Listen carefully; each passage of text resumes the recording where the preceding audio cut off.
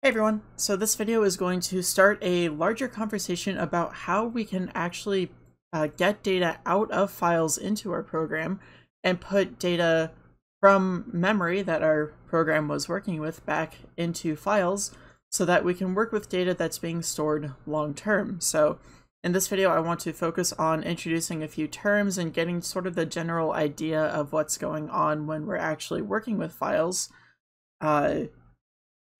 Sort of give you that idea before I actually start getting into the specifics. I also want to motivate why we would want to start working with files. So that's my plan for this.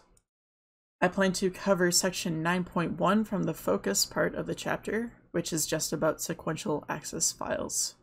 So when we're actually running our application, when the user is giving us data that we are working with, such as by typing into a text box or pressing controls or all that kind of stuff, we are storing a whole bunch of data in memory. All that data being things like whether or not certain checkboxes are checked, or the text that a user has typed in, or a selection in a list box, or anything like that. All that kind of stuff is stored in memory.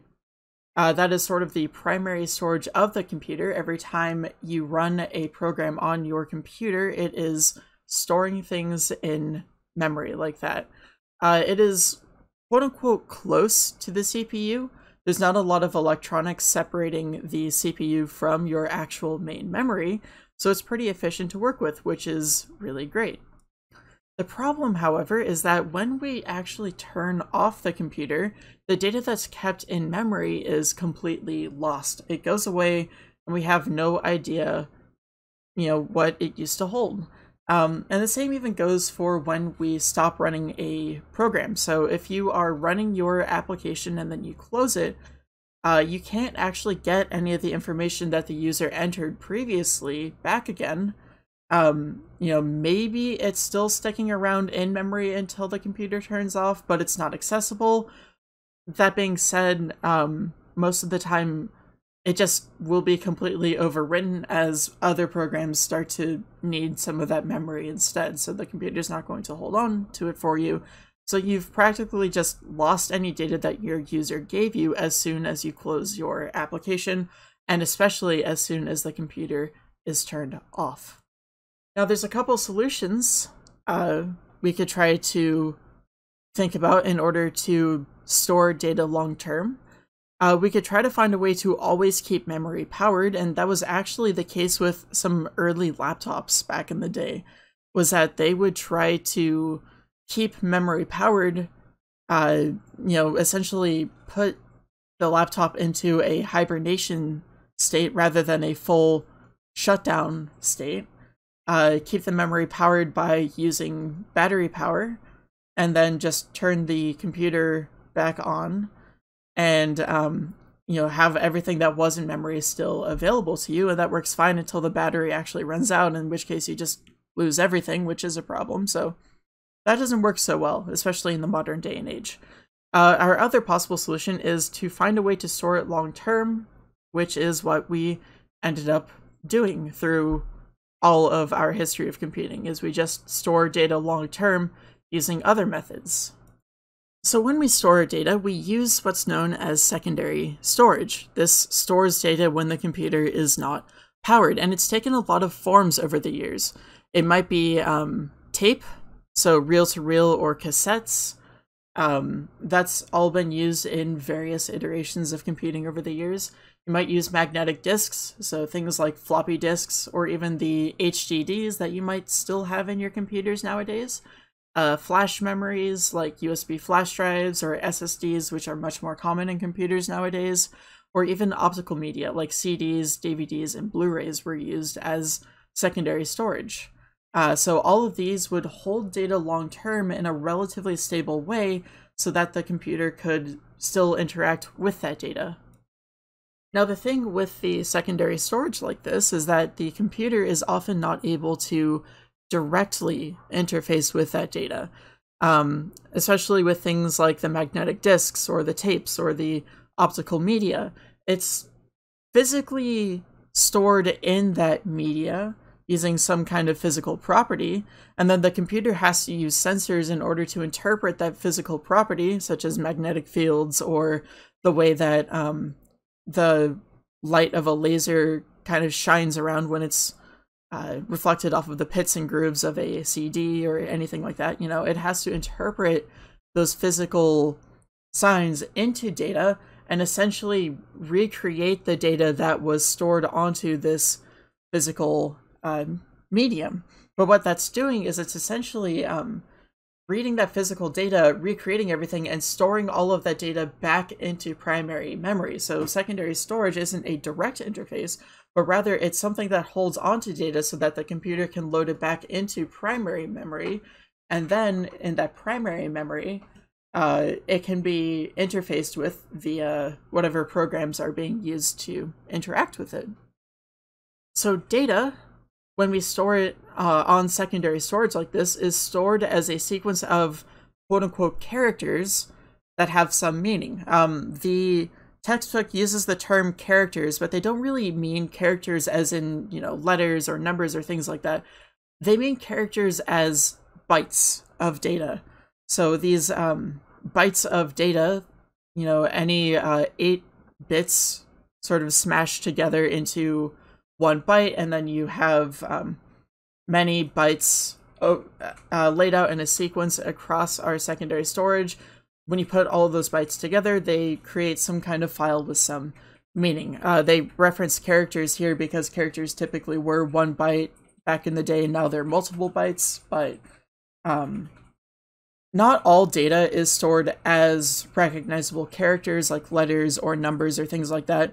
Some of these characters are actually just weird symbols, or even something that doesn't have a proper symbol whatsoever, and it just looks like kind of a mess if you try to open it up in a text editor or something, just because of the fact that, you know, those bytes of data just don't line up with any sort of representation of actual characters, the way we represent characters using binary data. But that's kind of a bit of an aside. They're stored as this sequence of characters. That's sort of the term that we use right there. It's a bit of a holdover from some of the earlier days of computing, but that doesn't mean that data is stored as actual words on your computer or anything like that. They might be stored as something that just looks like complete junk. And I'll try to show that off in just a bit. But yeah, they're stored as a sequence. That's the really important part. All of these bytes of data are stored in order to some extent. They're sometimes chunked and broken up into these like smaller chunks so that they can be fit into memory a lot easier, but then they're pieced together in order again when you're actually trying to work with them with a file. That's neither here nor there for this topic. Essentially, when you open up a file with a program, the program reads all of the data for that file in order, following, you know, the order of this sequence of characters. The order of everything is what gives that data meaning. If that data was rearranged, it wouldn't really have the same meaning anymore, because it's not, you know, that ordering, it kind of just destroys the information if you mess with the ordering. So that's what's important. It's a sequence of characters that have some kind of meaning. That's how data is stored on secondary storage like this. So this brings us to a discussion of files. Our modern understanding of computers includes this idea known as a file system, which is a way that we actually organize data on our secondary storage in order for us to be able to much more easily find it and open our files after we've already saved data. It would be extremely painful if we didn't have a file system. So something like the system of folders within folders within folders that tell us where all of our files are on our computer. Imagine instead if you had to reference the disk number and then the sector number and then the actual position within the sector of that disk in order to get a partial piece of your file, and then follow some sort of path that leads you to the next sector on some other disk that has some pieces of the file as well, and so on and so forth. It would be extremely complicated, to just open up a picture of your cat on your computer, because that thing could be chunked to hundreds of pieces depending on how fragmented your hard drive is, and that would be a disaster. So instead, we let the operating system worry about that for us, and then the operating system abstracts it all into our system of folders that contain files, and then our files we can actually access using programs. So all that is to say that a file is a sequence of bytes or characters that holds information, and it's all sort of this whole sequence holds information specifically related to one thing. Either it's one picture of a cat, or one document that you're writing for school, or one program that you are running to browse the web, or something like that. But that's essentially what a file is. It's just a sequence of bytes. It holds information. Music and videos are also files on your computer, assuming that you still use music and video files rather than just streaming services, but they are files. Programs are files that are located on your computer, and programs probably also use other files that are located on your computer as well as part of running on your computer. All that kind of stuff. But your files, you essentially will maybe be working on some project in Microsoft Word, or downloading something from your web browser, hopefully Firefox, or something like that. So that all gets saved in your memory, and then it gets stored from memory in secondary storage. So when you're working with something, it is held in memory, and then when you are done working with it, if you want to actually save that data, it gets copied over to secondary storage. And then when you actually want to start working with that file again, it gets loaded from secondary storage into memory. So that's how this whole thing works. You store data from memory in secondary storage, and then you load data from secondary storage into memory. And this even works for programs. So the thing with programs is that they are files that contain instructions that tell your computer how to run that program. And when you're done running your program, you might want to be able to run the program again later on, right? So you want to be able to store those instructions somewhere. And then when you try to run the program, those instructions get loaded into memory, and then the CPU actually starts reading them out of memory. So that's how that works. The programs themselves are still files just like that. Now, when you are trying to open up a file, the computer by itself doesn't actually know what that file is. It can't really tell the difference between a photo and a Word document and a program and an MP3 file for music or a video or anything like that. It doesn't know by itself what that thing is. It just knows that there's data there, and that data is kind of related to every other piece of data in that sort of file's location in some way that, you know, means it contains information. So the CPU doesn't know what that actual file is, but what you have to do is you have to specify a program to actually open up that file, and that program will give the CPU instructions on how to actually interpret the file.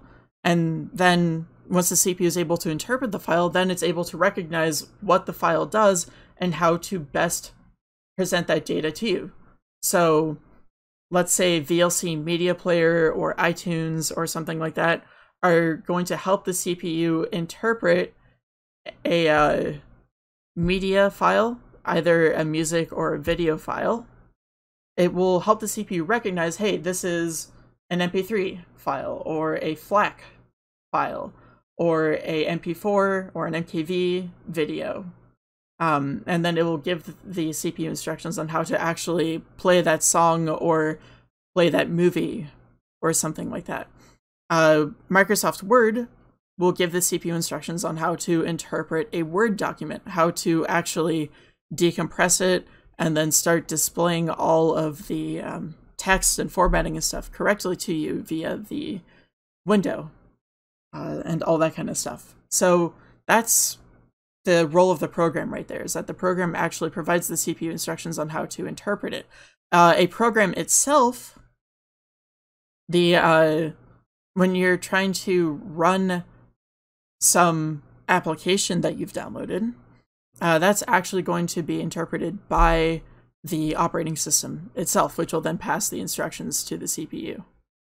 But all of that aside, we use the file type of a program, whether that's .txt, .docx, whatever. We use that file type to tell the operating system what program to load the file with. So if I double click on a file, then the operating system will look at the file type, determine what type of file it is, and then look at the list of default applications that are supposed to handle a file of that type, run that application, pass it that file, and then give all that information to the CPU to start actually running everything. So that is how the computer deals with files on your computer.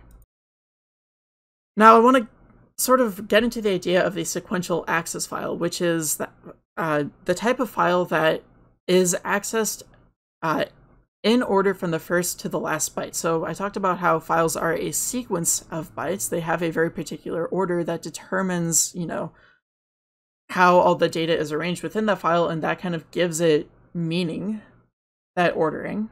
Well, when you access a sequential access file, you're accessing it starting at the first byte and going in that order. You're following that sequence. Now, there are cases where some files are not accessed sequentially like this. We'll never come across that, so we really don't need to worry about that. For all intents and purposes, we only care about sequential access files right here. We access them in order. When we have a program open up one of these types of files, it will start at the very beginning and read data until it gets to the very end. It's reading everything in order and then processing all of that information in terms of how it's, supposed to actually handle that file, based on the type of file, based on the program, all that kind of stuff. Now, there's a type of sequential access file known as the text file, and these files contain only plain text, pretty much. So alphanumeric characters, symbols, control characters, all that kind of stuff, you just type them out and they are displayed very plainly. They are not including formatting, so there's no bold or italic, nothing like that, no strike through, no underline, no fonts, anything. There's no images, there's no, margins or bullet points or anything like that. It is just text in a file. Nothing more, nothing less. So that specifically is called a text file. So there are some file extensions that you might recognize that are associated with text files. The .txt is the most common extension for a text file. It's just the text extension, typically. A lot of source code for programs, though, are also text files. So the .vb files that you create when you're creating a Visual Basic program, those are also text files. All they contain is just regular text, but the .vb extension tells the computer that this specifically contains source code for a Visual Basic program, and therefore it should be opened with Visual Studio and then compiled to make a Visual Basic program. Similar thing with the .csv file right here, which is just plain text, but CSV stands for comma separated values, which is a way of defining a table of information where you just write everything out in each of the cells in plain text, and then you separate each of the cells in a row with commas, and then you separate the rows with a new line. It's a very simple format, and they're really great because, they hold all this information in plain text, but then they can be easily transformed into an Excel spreadsheet or into any other type of tabular data that might be used by various programs that kind of deal with this sort of two-dimensional data like that. So CSVs are really easy, it's really easy to convert them into 2D arrays.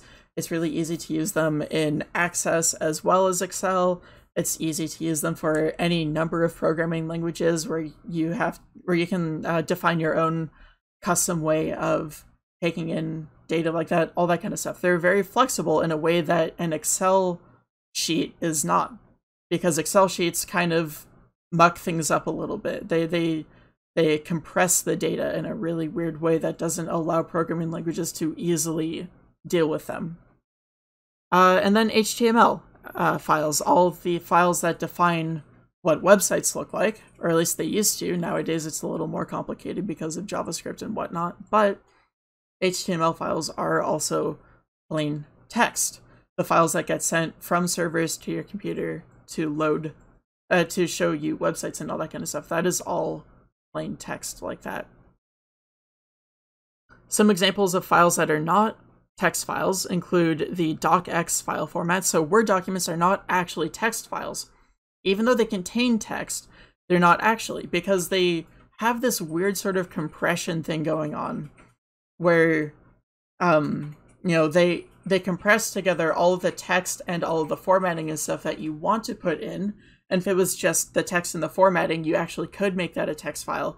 But then they also include things like images and then some other weird files that kind of fall outside the realm of text files. So docx files, because they have, because they take all of that kind of stuff and then they also compress it, that data is no longer recognizable as text. So it by itself is not a text file. Although it does technically contain a text file within it, it gets a little bit weird the way that they handle docx files. But it's like a compressed format where there is text contained within it, but then there's also things that are not text contained within it. Same with Excel spreadsheets. So the .xlsx format, that's not a text file as well because of that whole compression thing. Images, music, movies, that kind of stuff. So the .png format is an image format. The .mp3 file format is a music format.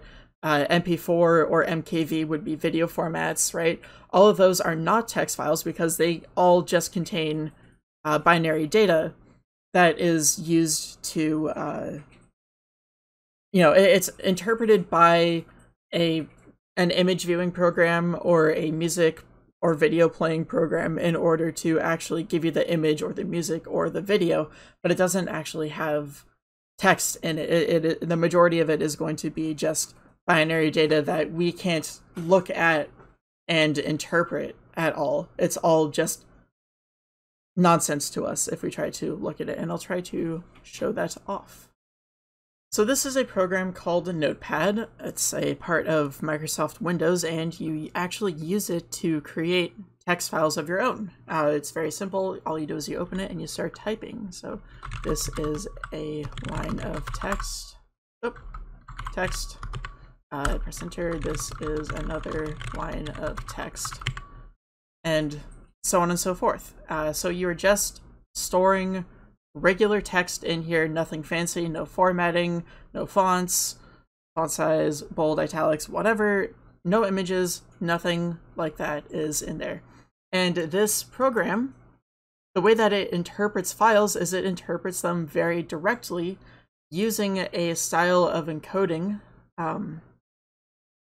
that's essentially baked into the file. So the encoding is, I don't know if you can see it down here, it's called UTF-8. This is basically the way in which data is stored and then interpreted in order to go from text to binary numbers and then back into text and all that kind of stuff. But that's what Notepad does, is it interprets data very directly as characters and then displays those characters to you. And then when you type stuff into Notepad and then save it, it saves those characters directly as very simple binary values. For UTF-8, that would be as bytes of data, and it stores them in order. So it would store T, H, I, S, space, I, S, and so on and so forth in order until it comes to this final period at the very end. However, the cool thing about Notepad is that you can trick it into actually trying to open up other types of files. So for example, I can have it open up, where is it? This Visual Basic code file right here, .vb. This is from chapter 6 when I was actually showing off the differences between pass by reference and pass by value right here. But this is the actual source code that I wrote in Visual Studio for this. And as you can see, it is a text file. It is able to be opened by Notepad, which is known as a text editor. So text editors open text files just like this. And these types of files are the ones that we're going to be focusing on for this chapter.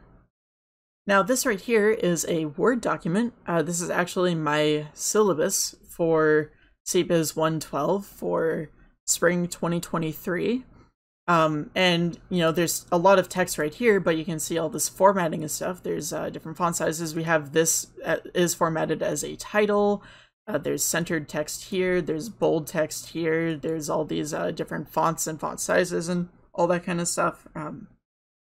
So this would not be a text file. And to show that it's not a text file, I'll actually show you what it looks like when you open it in a text editor. This is the exact same file. You might not be able to see, but the title in Notepad does say that it's opening up my syllabus, the docx file, but you have all of this garbage looking data right here. I'll try to zoom in a little bit. You have all these weird symbols and stuff everywhere. It's just complete nonsense, and there's not a single piece of recognizable text to be had. And this is due to that, oh, there's some recognizable text actually right here and right here and stuff, but this has to do with some of that compression that I was talking about, the way that Word documents are actually sort of compressed, and the actual text itself is kind of obscured because of that. We have the result of what happens when you try to open up a picture in a text editor like this. A text editor will always assume that that any file you're opening up is some sort of text. As you can see down here, possibly there's this ANSI file format, which it's not actually an ANSI text file, it just thinks it is, but it's trying to interpret this JPEG image as a text file, and there is some recognizable text, this EXIF data right here, and this Google Inc thing, and all that kind of stuff. That's information about my phone, which was actually what took the picture. But this, most of this is just meaningless garbage, because it tried to take data that was meant to encode a picture, which is what we see when we open it in a proper picture viewing application, but then it's trying to interpret all of that as text, which is improper because it actually isn't text. But the program doesn't know that it's not text. And because of that, the CPU itself doesn't know that it's not text, so it does what it's told. It follows the instructions and interprets it as if it were text. Now, the operating system would normally recognize that this is a JPEG file and open up my cat's adorable face in a picture viewing software like what I have right here. In fact, that's actually how I got this picture up, is I just double-clicked her picture and it opened up in this image right here. I had to manually open up the picture in Notepad to make it work and actually, bypass the operating system in order to take a look at the inside. So the operating system is the piece that recognizes what type of file is opened up by what. But this is a bit of a closer view of what the actual data looks like right here. And what's also funny is that we have all these different lines of text, But these lines right here are completely accidental because, you know, what happens here is all of these are just binary values that are holding information about the picture, and they all accidentally get interpreted as their respective characters. So, for example, this is accidentally getting interpreted as an A, and this is accidentally getting interpreted as an @ symbol and stuff like that. The enters are accidentally getting interpreted as new lines, all that kind of stuff. None of this has any sort of meaning whatsoever as plain text. The only meaning comes when we interpret it correctly and display it as a JPEG image. And then the last thing I can do is try to show you what a program looks like when you open up in a text editor, because this also gives you an idea of what it looks like to actually, you know, peer behind the scenes and take a closer look at binary data, sort of.